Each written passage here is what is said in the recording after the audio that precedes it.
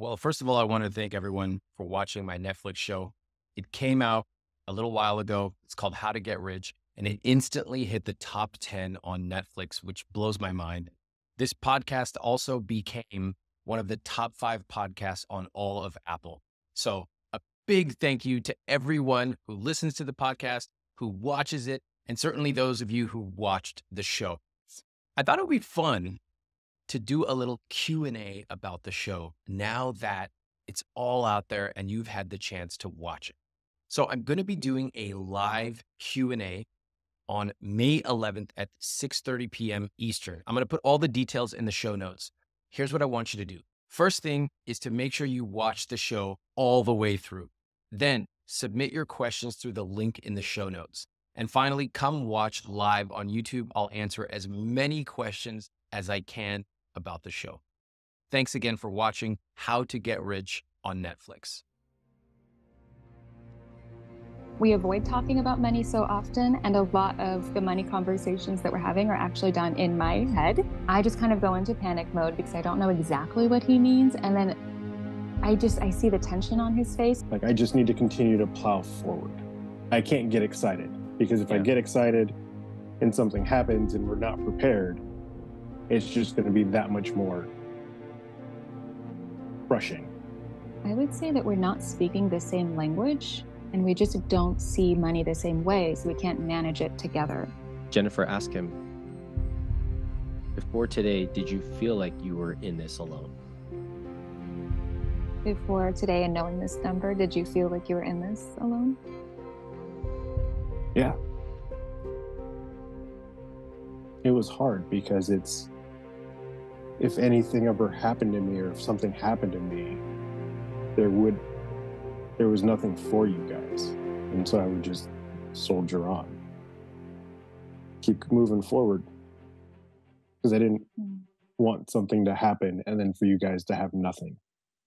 Today, I'd like you to meet Jennifer and Andrew. Jennifer's 33, Andrew is 37, and they have trouble saving money. She's a doula and he's a police officer.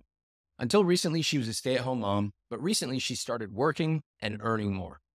Now, as you listen to today's episode, I want you to notice certain phrases that they use. Phrases like, we can't save money. Or when it comes to Andrew, things like soldiering on, really creating the identity of the protector of the family, someone who just blindly soldiers on. Listen in closely. I think you're going to find today's conversation fascinating. And of course, you can watch this entire episode on YouTube so you can see their body language and eye contact. Let's get to it.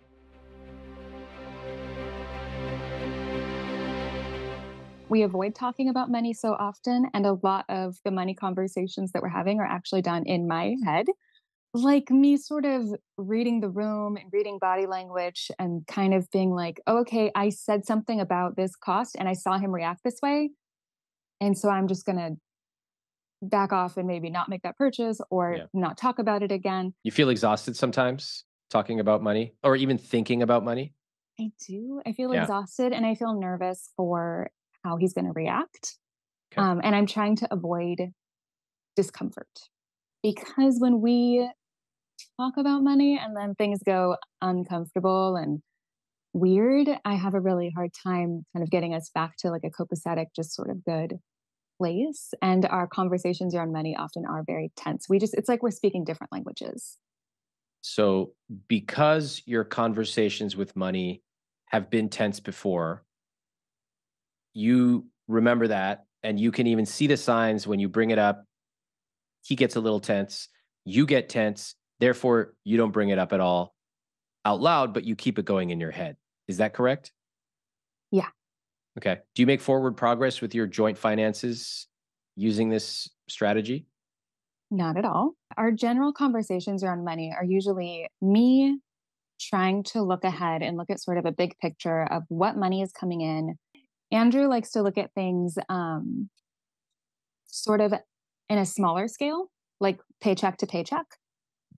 And that's been a big disagreement between us. And it's been Andrew's a pattern shaking his for head so too. long. Yeah. How long? How long has it been a pattern for? A couple months? Well, Our entire marriage, Oh, 11 and years. our entire relationship. My credit card, how much we can pay on my credit card or when it gets paid off is a big one. So me being like, I need to pay more on my credit card. And she'll be like, yeah, we'll pay more, but we can't do that now. I disagree because sometimes there are times we have the money and it's extra money, or I feel like it's extra money, but it's going to food or to maybe a Target purchase or something the kids need. And sometimes I feel like for me, what I think is an emergency, we need to just get this down, doesn't become that until we've passed that point. Mm-hmm. Mm-hmm. Okay. And Jennifer, when Andrew says, hey, we need to pay more towards this credit card, what's your reaction? My reaction is to kind of go into sort of like a fear mode of just like, well, hold on, wait, what other big bills do we have coming up? What does he mean by that? How much more toward his credit card? What's the plan? Mm. I'm realizing now how vague we kind of are about these conversations. And why? What do you mean? Tell me what you just realized.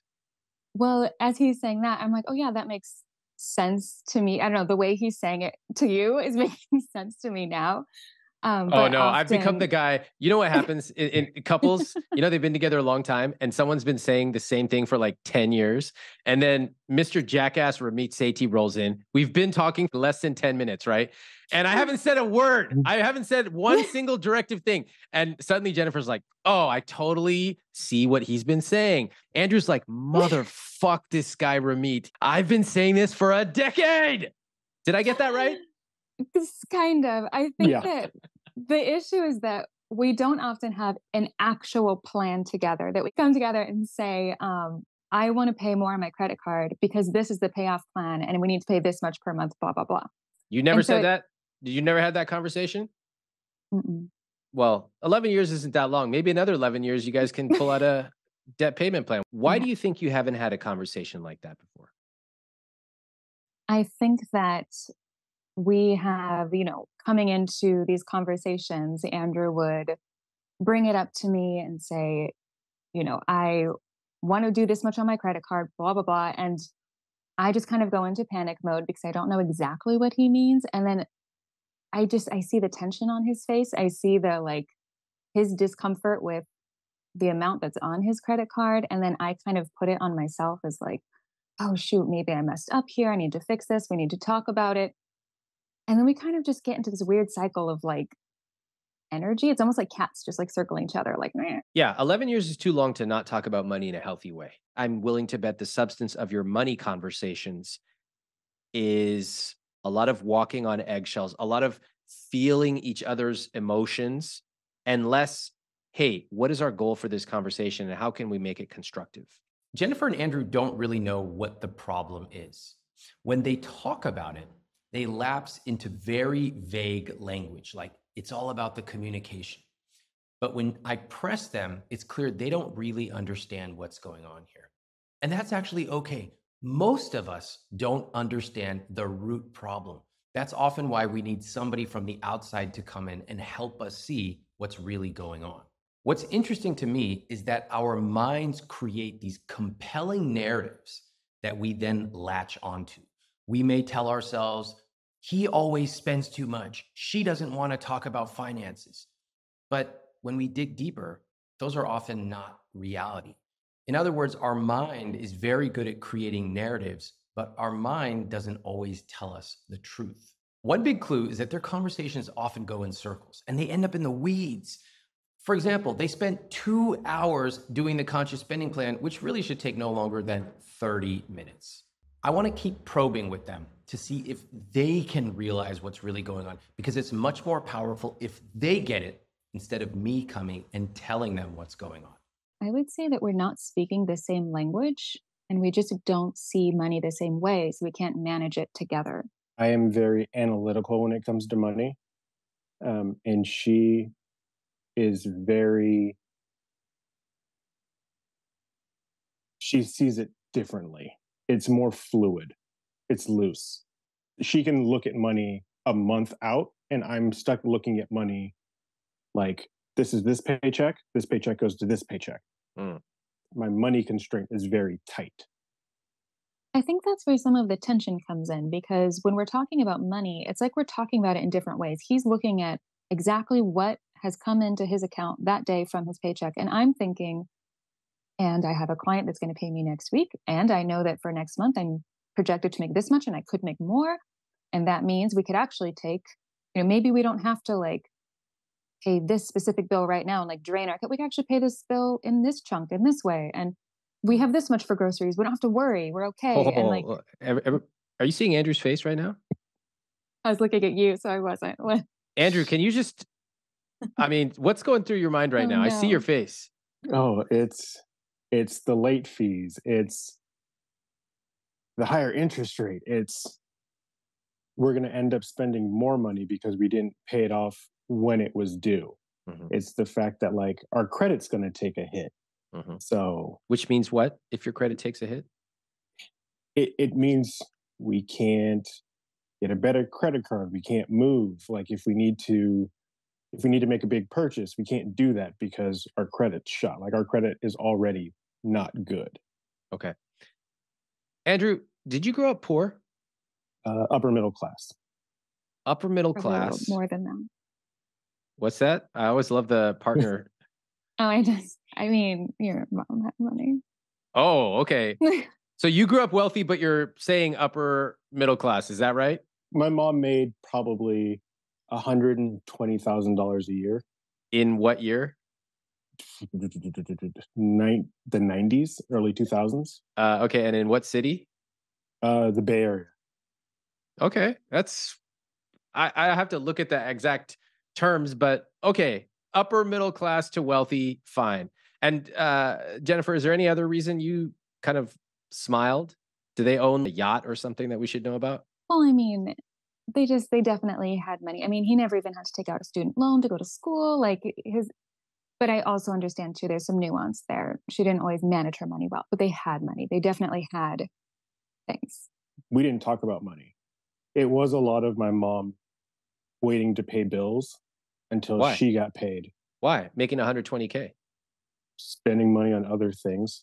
It wasn't food. It was like, there were a couple times where the power went out or... Okay, hold on. Did she grow up poor? No. She also grew up... Something is missing from this puzzle. Okay, she grew up with money. Yeah. Okay. Okay, now I got to figure this out. So she grew up, she got a nice job, made $120K, which is great. And how come the power went out and she was trading stuff for food? Why? She mismanaged money. So both me and her grew up in environments where we did not want. So if she needed something or we needed something, without thinking about it, she would just pay for it. Or like her favorite place, she would travel a lot. So she's paying for big trips, not looking at accounts or like, oh, there's a new car. I'm going to buy that new car right now. Was she spoiled? Was she the only kid or was she like spoiled? She was very spoiled. Ah, okay. Got it. So she was spoiled. So money was given to her, etc. How long was money given to her? Like while she was making 120K, was her family still giving her money? Yes. Okay. Starting to make more sense now. So they covered things arbitrarily, randomly, got it. Was that the same for you? Yes. Mm-hmm. Do you still get money from your family? No. No, why did it stop? Because I married Jennifer. Ah, and hold on, did it stop because you said, okay, I'd like you to stop, or did they say, all right, we're done? They said, all right, we're done. And me and Jennifer worked hard to get to a point where we didn't have to take money anymore. Congratulations. That's awesome. That's really cool. I remind him all the time how proud I am of us. Yeah. I think we've come a really long way. We're talking about how vague and stuff we are now and the problems we've had, but we've come a really, really long way. That's cool. Andrew, what about you? How do you feel about that? I don't think I've ever taken a moment to celebrate it. But the fact is you have created your own family unit. That takes autonomy, takes intention. I think that's really cool. Thank you. So many of us go through life never stopping and celebrating how far we've come. For most of us, money is just one series of transactional decisions after another.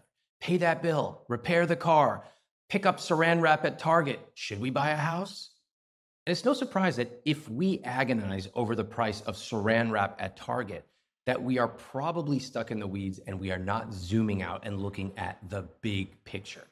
But the big picture is where you get the big wins. And it's not just life that does this to us. We do it. We actively choose to talk about tiny little expenses that are overall meaningless because it gives us a sense of comfort. It gives us a sense of control. And one of my entire goals with everything I do is to help you see that these $3 questions are ultimately meaningless. You could spend the rest of your life chasing $3 questions and it will get you nowhere. Or you can totally reconceptualize the way you think about money and ask $30,000 questions and start focusing on things that really matter. And there's one other thing when it comes to talking about the big picture versus $3 expenses. If you focus on $3 expenses, I can almost always guarantee you feel bad about money. And if you feel bad about money, how are you ever going to step back and appreciate it? So there are lots of ways to feel good about money. Part of it is understanding your numbers. You've got to know your numbers, your fixed expenses, all that. But you've also got to talk about money regularly, proactively, and positively. If you can do those two things at the same time, you are on a very good track to having a healthy relationship with money. What'd you make at your first job? $2,000 a month. What? Really? Because What was less it? than that. You made $1,000 a month because our rent was $800 and I had $200 to try to pay for groceries and diapers and stuff. Oh, even less than that. So $1,000 a month. We started off our relationship essentially in survival mode. Neither of us was really making any money. I was living in a Buddhist monastery as a live-in chef. So I was basically just working to live there. And he was a student. And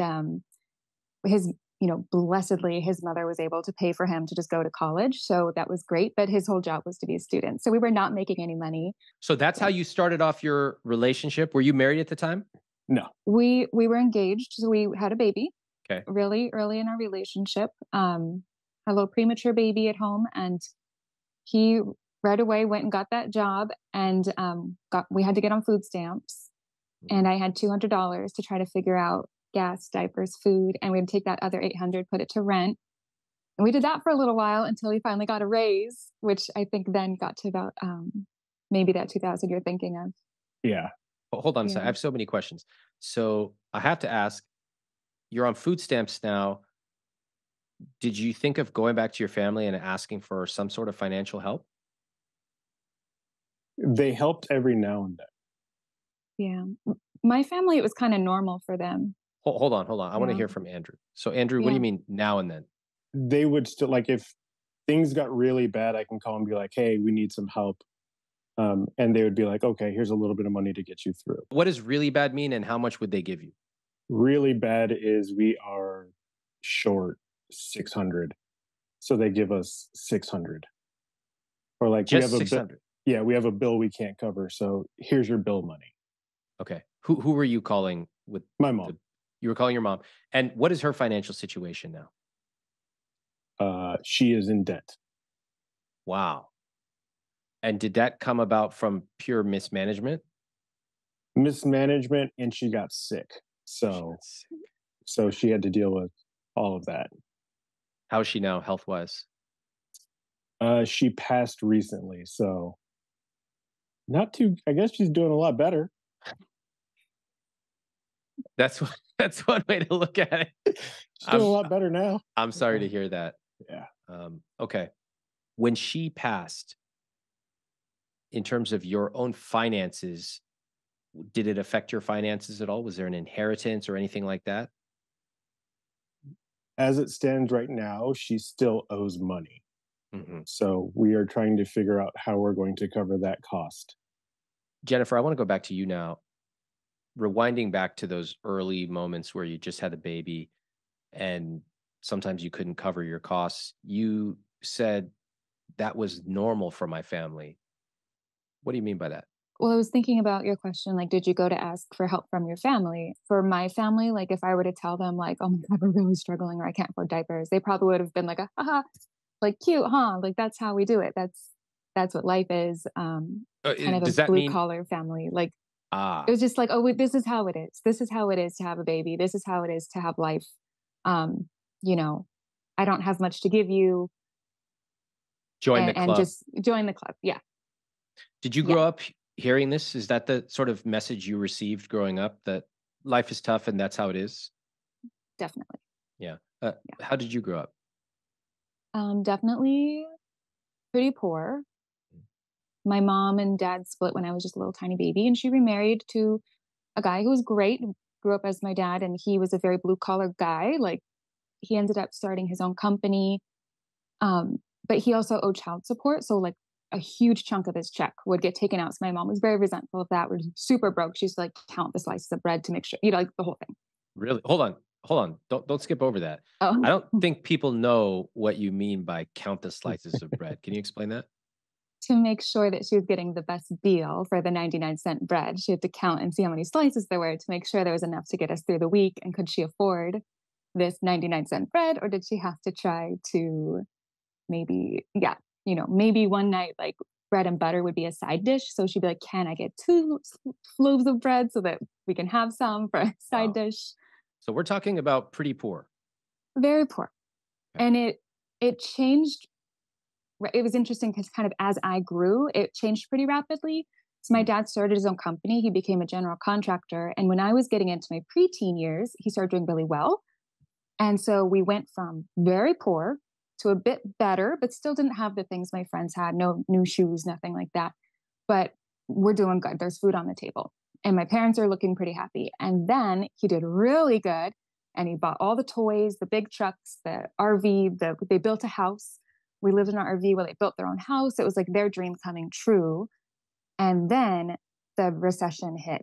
And right after I was graduating high school, and he lost everything and had to file for bankruptcy. No way. And then I had a baby. I was terrified because I already didn't get a lot of help from them. I'd already been pretty independent. I'd been working for myself since I was like 15.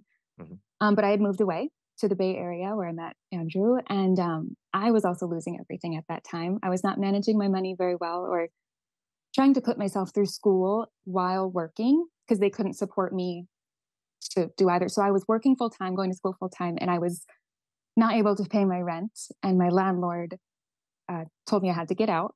And so I had nowhere to go. And I knew they couldn't help me. And I didn't want to put a burden on them or tell them how bad it was for me. So I just let them know everything was okay and that I was doing fine. And I just kept pushing forward. Like, I need to just finish school. I need to just finish school. And I did. And then I found that job living in the Buddhist monastery. So it was kind of like, I have a question.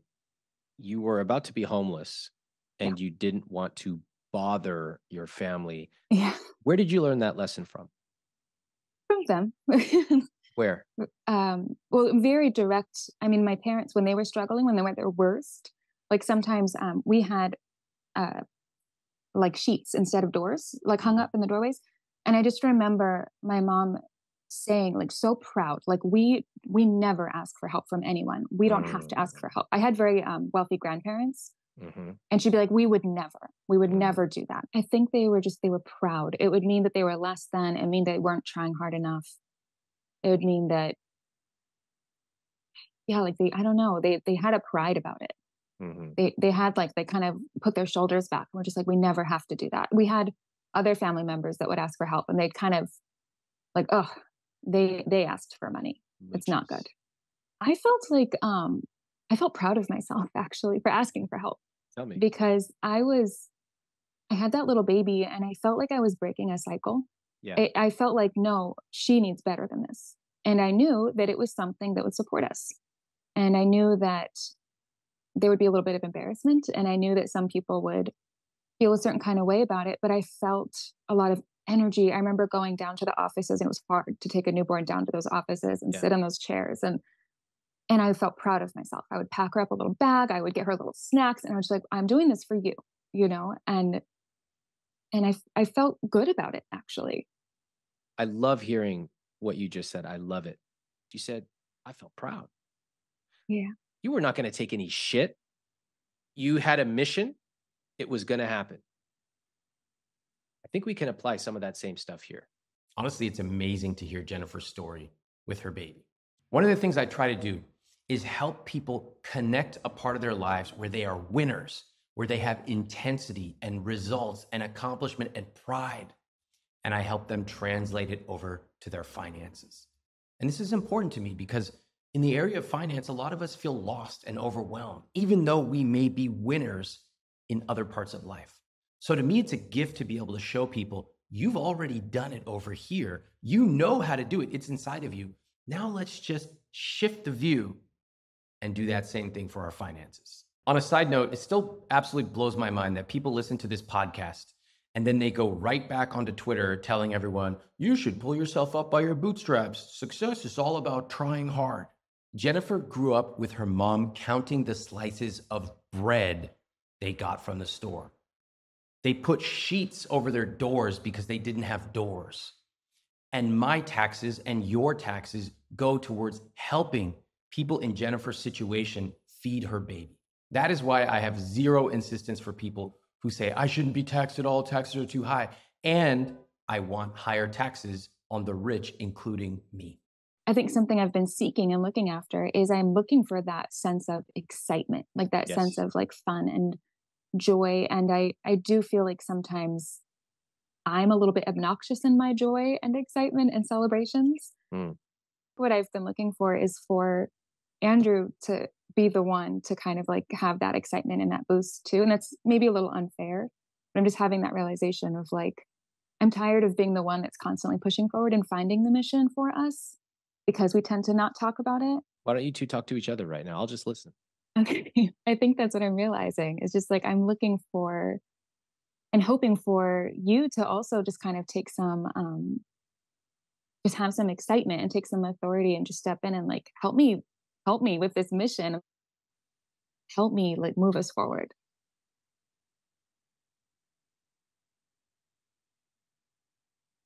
Andrew? So there's missing pieces to this, right? So was 4 years now? 4 years ago, she had leukemia. So we've been dealing with that. So Jennifer did? Jennifer had leukemia. Oh, okay. I didn't know Yeah. that. So she's in remission. So okay. My goal has just been like just keep plowing forward. Like if we need something, just plow forward. Because what? Plow forward because? If she gets sick again and we don't have insurance, or if we don't have enough to cover the cost of medications, or if we don't cover the cost of like a hospital bill, like I just need to continue to plow forward. I can't get excited because if I get excited and something happens and we're not prepared, it's just going to be that much more crushing.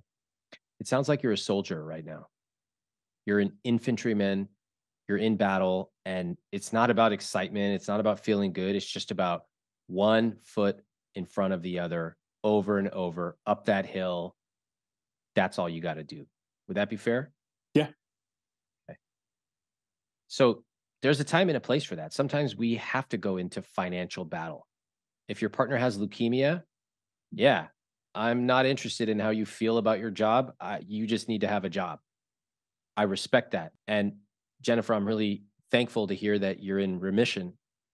Now that you're in remission, do you think it maybe feels like it's time to recharacterize this from a battlefield to something else? Yeah. What would it be? Give me an analogy. Planting a seed. Okay. Talk it through. Like starting over and just trying to reestablish a barren wasteland. I like the idea of a garden, and because it takes time too and attention, and intention. Give me some more. I want to hear it. Time. It takes time, attention, intention. What else? Andrew, what is a garden? What are the implications of a garden? Patience. You have to take care of it. You can't just let it go wild. So it needs attention. Yes. It needs to be fed. It needs to be looked after. It needs to be fertilized. Does every plant you plant grow 10 feet tall? No. Do some of them die? Yep. And is that okay? Yep. Yeah, that's life. That's okay. You took a great crack at it. We'll tweak a couple things. We'll get some different seeds and we'll try it a different way. What do you think? Sounds fantastic. I love Okay. that. I'm getting Yeah. excited. You're getting Yeah, excited. That Okay. that sounds nice. Okay. So this is cool. We are now rewriting our story together. And each of you has the capability to do this. Sometimes we have stories that we articulate for ourselves. Jennifer, you explicitly said, I am changing the cycle. That was a story you created and you made it come true. Amazing. Sometimes we create stories that we never articulate. They just happen. I'm in battle. I need to keep moving forward. Andrew, that's a story you told yourself, but you may not have explicitly said it out loud. And now what we're doing is what you two have done is you've created a new story together. What a beautiful metaphor. We started in the weeds, but now they have created a totally different way to look at their finances. Let's take a look at the numbers. Their assets are $5,000, which includes their truck and van. Their investments are $30,000. Their savings are $2,300, and their debt, including credit cards, SBA loan, and a van, $17,300. Their fixed costs are 60%, and their housing is 22%. Debt payments, this is for your credit card debt, is that correct? Yeah, Why do you say it like that? because it's my interest rate is garbage. 28? Yeah, Uh-huh.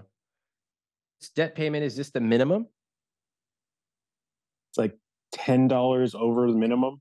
No, we can't do that. Okay. All right. Well, let's talk about that in a minute. Groceries, $716. How do you feel about that?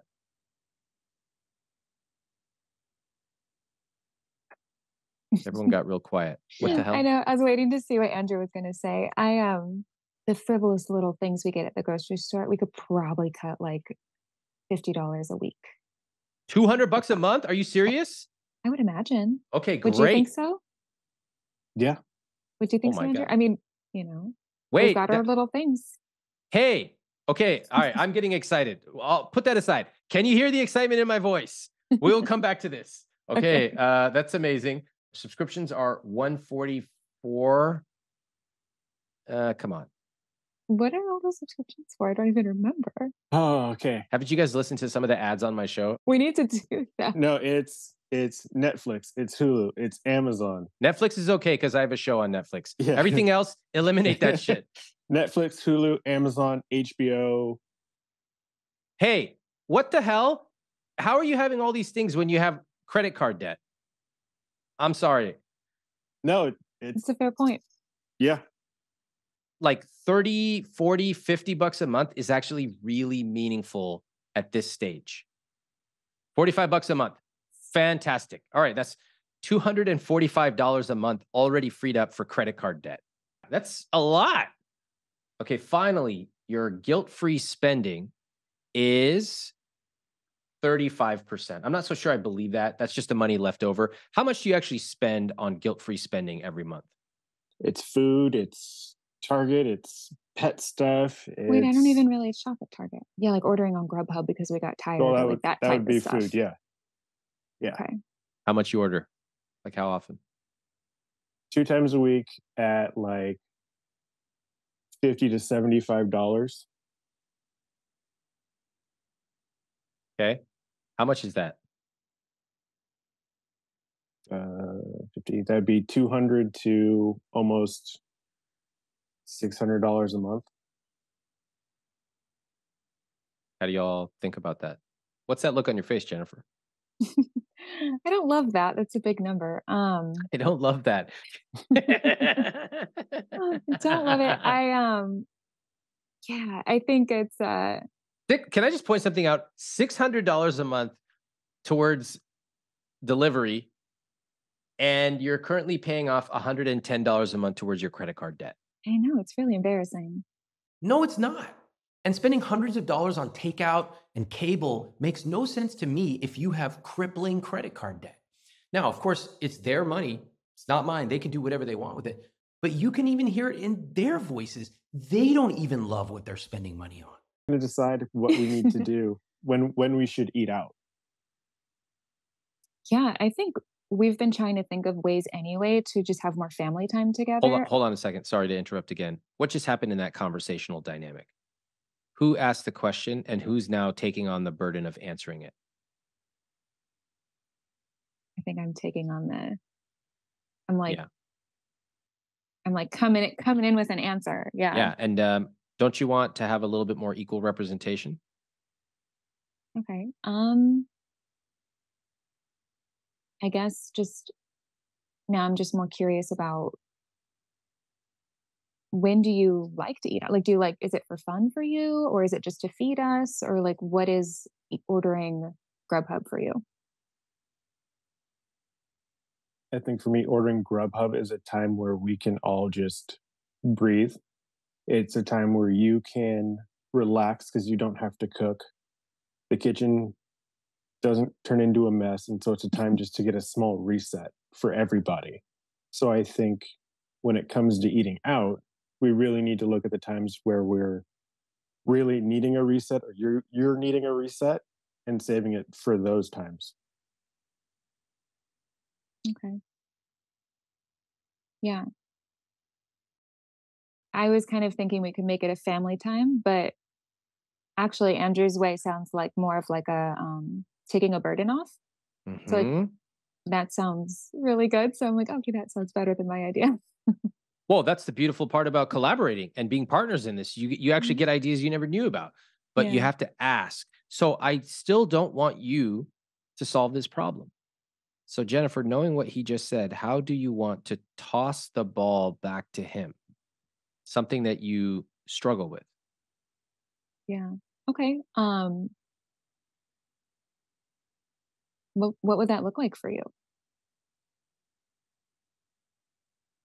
I think that would look like you being the one to determine when we eat out or not, instead of me suggesting, hey, we should go eat out today. But that just gave me the ball back. Do you think that maybe you could be the one to do it and like anticipate it and order it?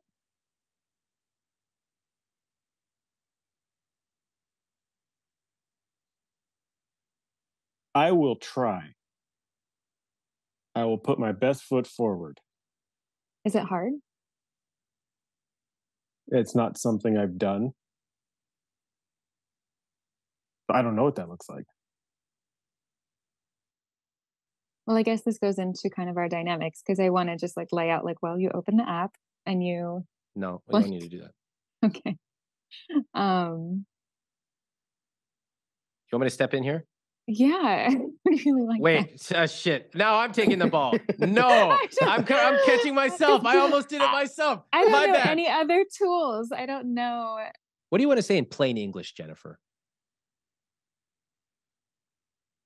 I guess I just want to say like I can show you or like Oh, so you want to solve the problem yourself. And when you show him, is it possible that he might just go like, "Oh, I don't know, you're so good at this. Why don't you just do this? I'll be busy next Thursday." Is that possible? it is Hmm, it that's so is weird. How'd I know that? possible. Okay, so what do you really want to happen? What is the North Star here, not the intermediary step? The North Star would be that he just does it. Like he just Thank you. kind of So why don't you say that? I would really love it if you just did it. Okay. All right. That was great. What did you notice about the whole dynamic of what happened in that back and forth? Let's start with you, Andrew. It made me have to be accountable.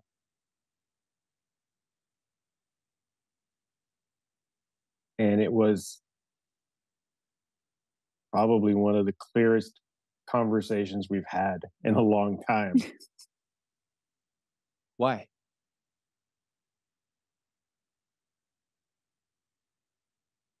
Oh, mm, I sound real bad when I say it, but I'm going to say it because it was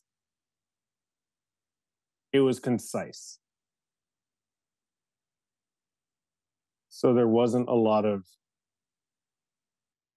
fluff to get lost in. Great insight. Jennifer, what do you notice about the conversational dynamic there? I'm just so used to taking care of everybody and doing everything for everybody that it's like a default.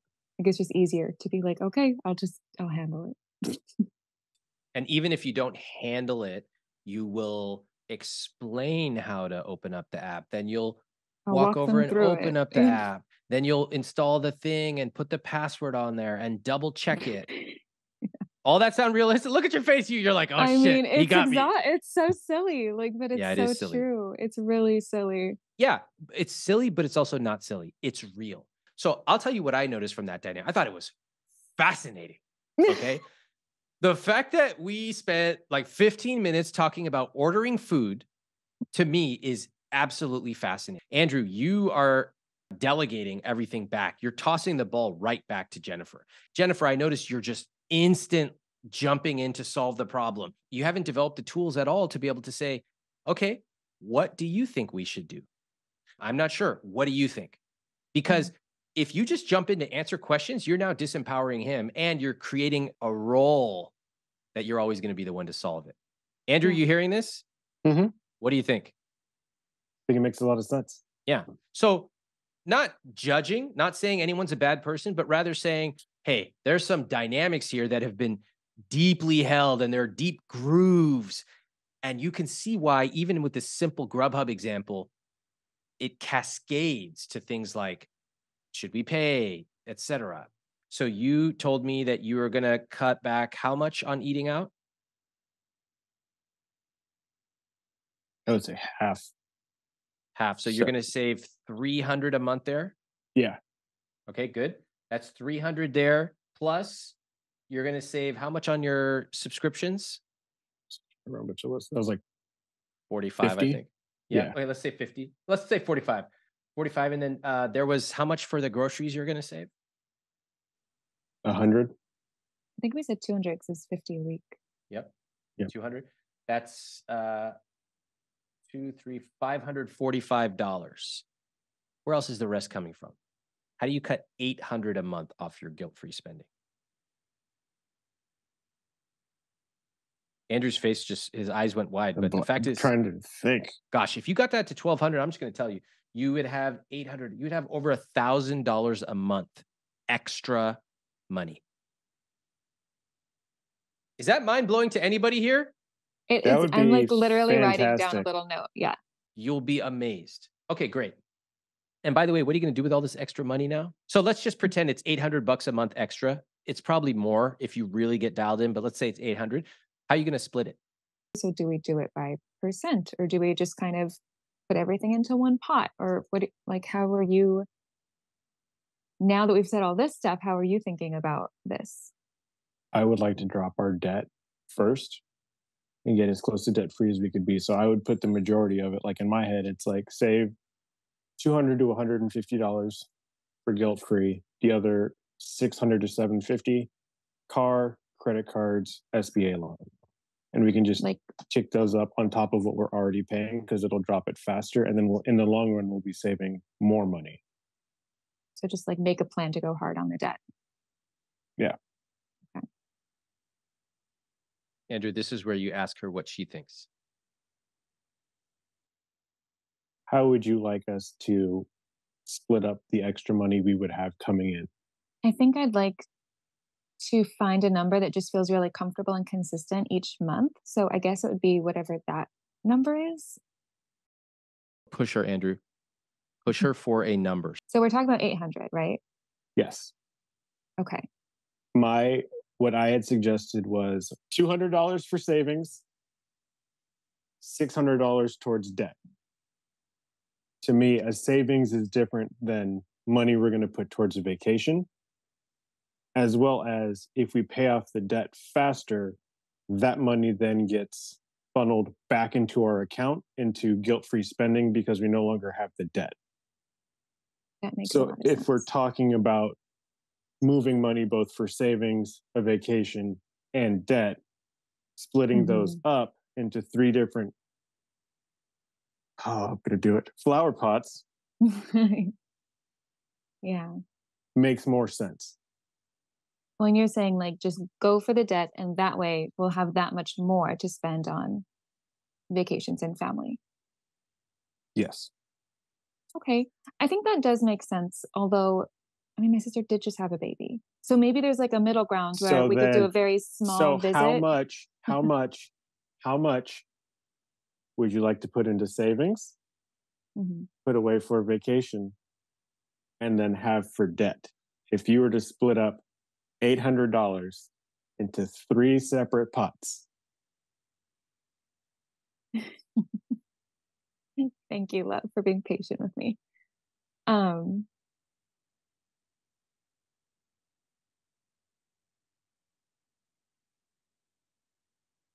yeah, the 600 toward debt and maybe 100 vacation and 100 for savings. Okay. That to me is doable. Whoa, do we have an agreement? I think so. Okay, round of applause. I'm taking it before you change your minds. So good. But I love seeing you grapple with this new tool. It's like you just, you're learning how to rollerblade or something. And it's like you used to just skate, but now you're rollerblading and it's a little unstable. That's okay. I like that you both had a positive attitude. I like that you were actually joking around with each other, teasing. Andrew's like, so what would it be? And he had a big smile on his face. That's fun. Andrew, great job. You were not the soldier. You were totally the gardener. Oh, okay. You want to put more water, less water? What do you think? You were pushing. You weren't letting her give you the vague stuff, but you did it with a really cool attitude. Jennifer, very interesting that just a few minutes ago when you gave Andrew very direct feedback, I just want you to order the food. And he was like, oh, shit. That's one of the clearest conversations we've ever had. And I saw your face.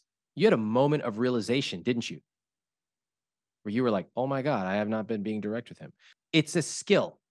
You're going to have to learn it. And the two of you have this dynamic, but you can see that it allows you to actually make really good decisions. Regardless of how long that took, I don't care. I'll stay as long as it takes. What I just saw was the two of you having a healthy conversation about money. It was fun, even when it got tough. And guess what? You just decided what to do with $800 more per month. That is a win. That's pretty big. The cool thing about what just happened is there were multiple breakthroughs right there. Did you catch them? The first is that they realized they were spending hundreds of dollars in a way that was not aligned with their rich life. Amazing realization. Number two, they made a decision to change it. And number three, they actually talked and worked together to create a plan. This is how you do it. Right there, breakthrough after breakthrough can be the change of their entire trajectory of their financial lives. That is amazing. This is where, by the way, your plan might be different than my plan, but it doesn't matter. The plan that you can stick with is the plan that's going to work for you. Okay, so your total net worth, what do you see? 20,000. Yeah. All right. How do you feel about that, both of you? You don't like it? Why? I don't like it. I'm in my late 30s, and that is not a number that should be that low. What should it be? I would like it to be at least have another number in front of the 20,000, like in the 100,000s would be nice, but it's just 20. See, then it goes back into the old mentality where like we had medical bills that were like 17 grand. Yeah. I think 175 would be nice. 175,000 would be a nice emergency buffer. Okay. How do you feel about the net worth, Jennifer? I actually feel I feel like the numbers are kind of small, but I feel sort of excited about it because I feel like with the garden thing, like we're just kind of at the beginning and it just gives me something to work with. And I feel like we have nowhere to go but up and to grow. We've been a one income household for a long time. I'm super proud of us. I'm super proud of the fact that like we've got some credit card debt, but it's not that extreme. And we don't have any other big stuff hanging over our heads. So all we have to do is get on the same page and do our stuff together and just make a plan of action and like let these numbers grow. So I feel a lot of hope when I look at the numbers. Do you agree, Andrew, that it can only go up from here? Yeah. You don't think it can get worse? I know it can get worse, but I'm trying to be optimistic. Hmm. I stick to what can go wrong usually. Yeah, but it's interesting that right now you're only talking about what can go right. What is that? I think I'm trying to incorporate the idea of like, it doesn't have to always be doom and gloom. Like, Ah, trying to put that garden piece in there and be like, all right, it can grow. yeah, We okay. can expand. I like that. All right, Mm. let's continue looking through the numbers here. I thought this income is pretty interesting. So you've mentioned that you're now a two-income household. Jennifer, you were not working before. Is that because you were sick? I was a stay-at-home mom basically from the beginning, only because we couldn't afford childcare. So, Hmm. but being just a very active person, I was never super satisfied with that. So I've always had little side gigs. I got sick, and so I was just starting to really work, was sick for like a full year. We moved, and then very recently it was like, okay, now this is a thing. Like now I'm consistently making money. So something we're both still getting used to. So Great. yeah, it's a combination of just being a stay-at-home mom. Now the kids are older.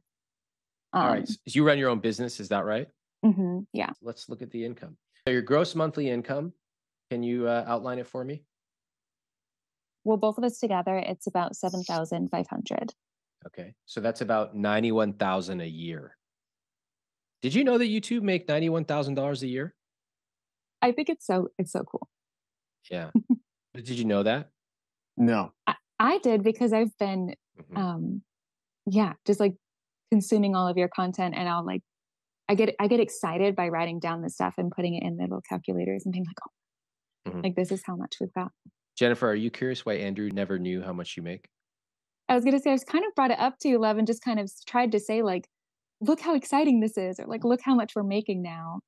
And yeah, and you Let's often try just that seem very again. tense. Let's try that again because I think you're telling yourself a story right now. In fact, you're saying it out loud. I want you to ask him, hey, does it surprise you to know that we make $91,000 a year as a couple?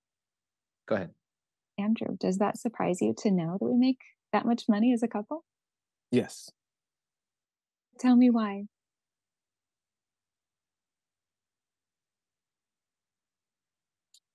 I think it's because there are times where we still struggle with like trying to pay bills.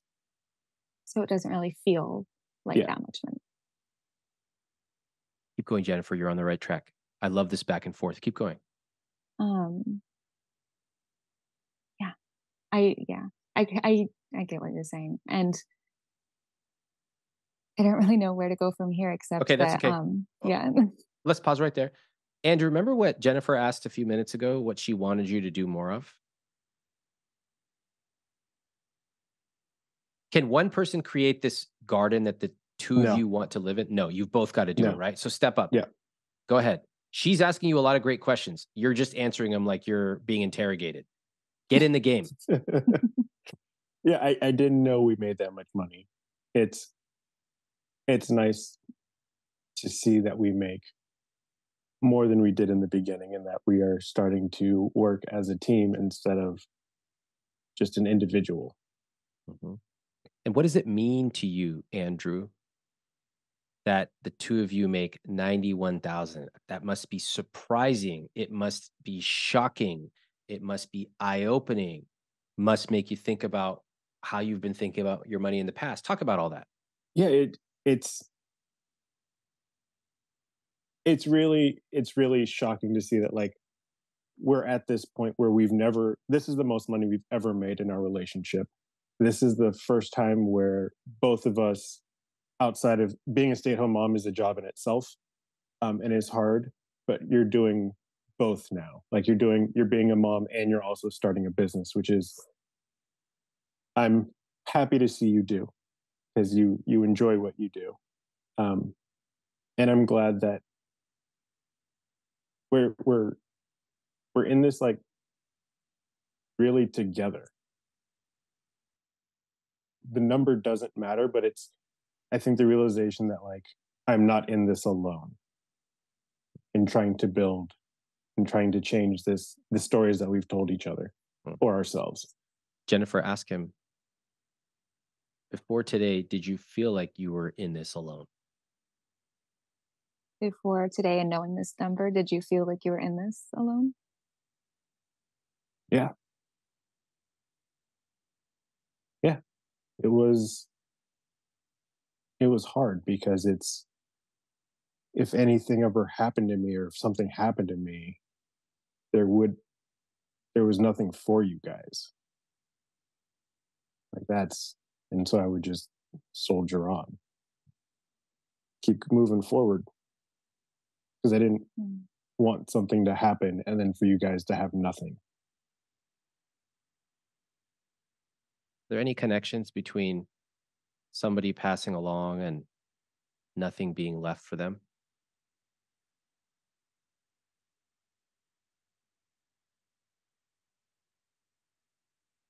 Yeah. Have you made that connection before? No. Now that you're seeing it, feeling it, what comes to mind for you?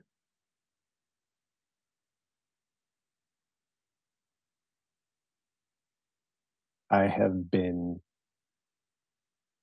very rigid in my routines, in my thinking, and it's been very like weighty, Hmm. like trying to take care of because we had another daughter. So having that mentality of like, I need to push forward for everybody because if something happens to me or if something happens to my wife, like we have to be okay. But knowing that like it's not just on my shoulders is a relief. Hmm. It's like a little weight has been lifted. You ever tell her that before? No, Why don't you tell her right now? knowing that we are in this together, I love it because it feels like for the first time I can breathe and that honestly like we if something does happen I know that we'll be okay. Beautiful. What's striking to me is that just a few minutes ago, Andrew, you had suggested that you would really like to have about $170,000 to feel like you'd be okay. Less than 10 minutes later, here you are talking to your wife and saying, I now realize that we're in this together. And if something happens, we will be okay. What do you think's going on? What's the difference? I've taken a step back and I realize it's more than just like what we're bringing in, but what we're bringing to each other. You see how you two are starting to get more direct with each other now? Hmm. No more dancing. At least not dancing 10 feet away from each other. Yeah. We're starting to come closer. That was actually my metaphor, by the way. I was thinking maybe you would go with the dance metaphor, but I love yours. Yours is better, actually. But my, which is I give myself a B minus, was dancing. And the way I saw the beginning of our conversation was the two of you were dancing around each other, but dancing like each of you was too afraid to approach the other, consumed with what you think the other might do and how they might reject you, and just dancing around each other for hours, or in your case, years. But now we've really unpacked all that stuff. You realize you're not a soldier. That time period is over. You're a gardener. The two of you are creating this together. And it's actually your job to take the ball now and to co-create, to bring it together to the garden. Beautiful. So all jokes aside, I'm really happy that we've come through this journey together because this is potentially changing the trajectory of your lives together for generations. Your oldest, how old is she now? She's 12. What would your oldest say if I asked her, how do your parents treat money? I think she would say they're learning. It's Uh, a conversation we've had a lot lately. What else Um, would she say? Would she say they have a lot of money? No, I think our two kids are very different. I think the oldest would say money's scary and it's fleeting. And the youngest would be like, it's abundant and I can save here and there, and then once I have enough, I can go buy something. Mm. What do you think the effects are of your oldest saying that money is scary and fleeting? I mean, we can see it. She's always looking to make more money. So she's already in that trap of like, I need to make more. I need to make more. I don't have enough. Mhm. She worries. Yeah. She worries. And Jennifer, what do you think happens as you fast forward through her life, financially speaking? Yeah, probably a very similar dynamic of just not feeling caught up, not really understanding, being afraid of money and not knowing why she's afraid of money, just kind of like, Yes. yeah. Very insightful. When you talk about money at home, do you talk about it? I do talk about it with the kids. What do you say? Well, in the last couple of years, I started giving them an allowance with I said, hey, I'm learning about money and I'm learning new things that I didn't learn when I was a kid. And Wow. so I'm going to give you this allowance and you don't need to do anything to earn it, but you have to let me talk to you about what I'm learning. Yeah. Wow. Wait, I got to So, give you a round of applause. That is one of the most sophisticated things I've ever heard a parent say to their kids about money. Where did you come up with that? That is so cool. I homeschooled them for a really long time. And the way we homeschooled was just a lot of, yeah, just connecting with them. And I think that I just got to a place where I was like, I just didn't learn this stuff. And I just don't know what I don't know. And I didn't want to teach them the wrong thing. Mhm. So I wanted them to know that if I frame it like I'm learning it, they'll know that it's okay that if I get it wrong, they can change their mind. Wow. Yeah. Beautiful work. That's very impressive. All right. So she's a little scared about money. What does she do with her allowance? She save it all? She saves it and she has big, lofty dreams of what she wants to spend it on. So I think she gets discouraged because she'll Uh-huh. see something that's like, Like what? so like for a while she wanted a VR headset or like a certain Okay. video game, those kinds of things that are very Okay. expensive. Uh-huh. And she feels just already was like, oh, I'll never be able to afford it. I wonder if she absorbs any of that. Sure, she does. Is there a story that you wish she learned about buying these big things that take time to save for? What would that story be? I wish that she had learned that it can be really fun to anticipate something Mm, and to plan for it and to find the joy in it and the preparation of it. yes. And yeah, Mhm. yeah, how to just do it little pieces at a time in a way that feels good. Does she listen to the podcast? She does sometimes. She knows she said that you were going to yell at us for having a truck. And I said, no, that truck is paid off. No, yeah, I don't mind the truck at all. I had no issues with that truck. I'll tell you what. Um, she knows she's listened to the podcast. She knows about me. I want to speak to her right now. So just so she knows, my wife and I got married a few years ago, and we decided that we were going to go on a honeymoon.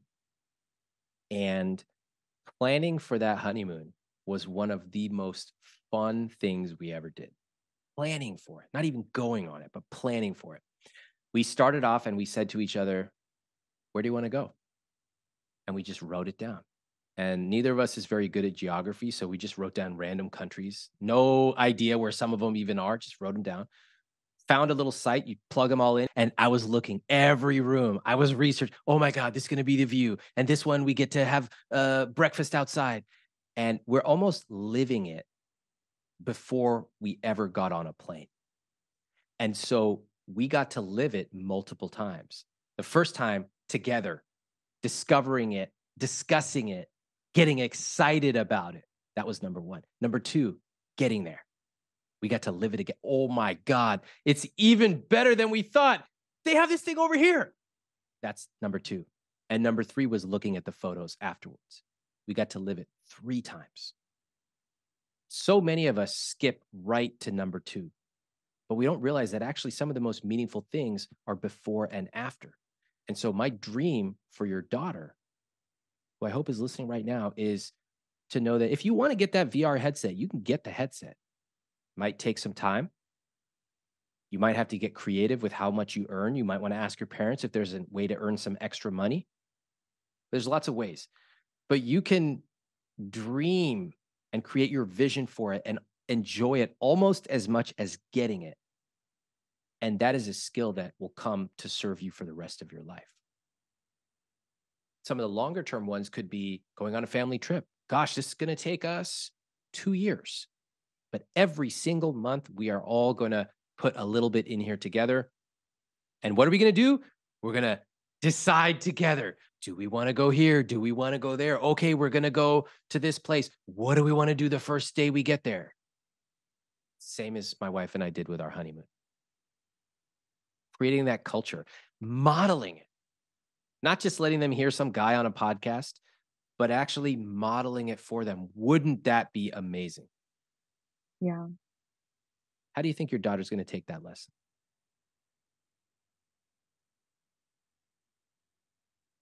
I hope that she takes it in and really integrates it and feels it. Yeah. It's hard at 12 Mm. sometimes. You want it. Can be. You want it now. I get it. And she's got a big heart and she wants things for other people too. Can you model what being patient looks like for your daughter? Yeah, I'm envisioning that now and what that could look like. I think it would be really letting them feel cozy and happy and good here where we are. How would you do that? Pouring a lot of love into their room, Yes. letting them change it up a little bit, fixing up some of the things that have gone old. Good. Letting them take some ownership of some of those changes because they've gotten older. Here's You know? $100. I want you to decide how you want to make this room amazing. It's So your that would choice. be really fun And that'd where be would that really $100 fun. come from? from her. Feel free spending. Yeah, exactly. The money that is spent mindlessly on GrubHub can be used to create a magical room for the kids, but more importantly, to totally recalibrate your relationship with them and teach them a lifelong lesson about money. Very, very interesting episode today with Jennifer and Andrew. I'd like to read you their follow-ups that they sent me. Take a look. Jennifer said, "What I found most surprising was how comfortable we had gotten in our dynamic of Andrew passing the ball to me and then me responding by simply just doing everything for everyone. That is not the kind of person, wife, or mother I want to be, and I saw clearly how it had disempowered my husband. Without clear and concise communication, we can't be partners and make decisions together." Her major takeaways: I really understood the need for being clear and direct, as well as slowing down and giving room for Andrew to offer his ideas. My hope for our call was for Andrew and I to be a team. Last night, we were incredibly busy. We knew we needed to update to CSP for you and get ready for the week without being asked at all. Andrew planned out and made dinner for the family. With that off my plate, I was able to take the dog for a walk and then sit down at the table and talk about our CSP together. It was the most relaxed, fun, and mature conversation we might have ever had about our finances. I feel excited for the future and like we have truly begun a new chapter of our lives. We didn't get deep into it during the call, but today is the exact 5-year anniversary of my leukemia diagnosis, and I want to acknowledge how grateful I am to you for the role you have played in helping me to heal a part of my life that has felt very confusing and difficult. I had a bone marrow transplant that same year I was diagnosed. While I was living in the hospital in isolation, I was looking ahead to the life I wanted to live, and I knew that finances played a big role in that. I read your book when I got home with the intention to make big changes in my life. One big piece of the puzzle that was missing for me was doing this with Andrew. I didn't feel like I had the knowledge or words to get us on the same page, and suddenly we are. I can't adequately express what that means to me or how that feels. Thank you." And Andrew says, "The thing I found most surprising was how ineffective our communication had become, and that we both believed we were talking effectively to each other. My major takeaways were that we need a visual for our money and how we plan to use it that we can both understand and relate to. The gardening visual is a tool that both of us can see easily and clearly. We also need to stop tiptoeing around what needs to be said and say it. Both me and Jennifer need to share the load and not fall into old patterns that we had from past experiences. We need to celebrate our wins with each other and not just relive and rehash the struggles we had earlier in our relationship. I want to give a big thank you for everyone who listens and watches this podcast. Please go to YouTube and follow us there. Follow us on Spotify and Apple as well, and get on the newsletter on my website and all social media, because we post different clips and different material from all of the I Will Teach You to Be Rich philosophy. I'll see you next week.